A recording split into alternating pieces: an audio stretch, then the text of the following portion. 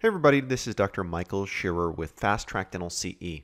In this video, let's go ahead and take a look at adjacent tooth implant crown contours, and especially those in between adjacent implant crowns, and making sure that we get those crown contours just right with our tie bases in our dental software. Let's go ahead and take a look at this case, which is two adjacent implants at the number 29 and 30 positions. Removing our tie bases from their packages, we're going to go ahead and take the crowns, which in this particular case are straight out of the mill. I haven't done any adjustments to them just yet. To go ahead and facilitate inter-implant contours, I went ahead and used what's called the plane tool, which is a special feature in many dental system softwares, but this particular example is 3Shape.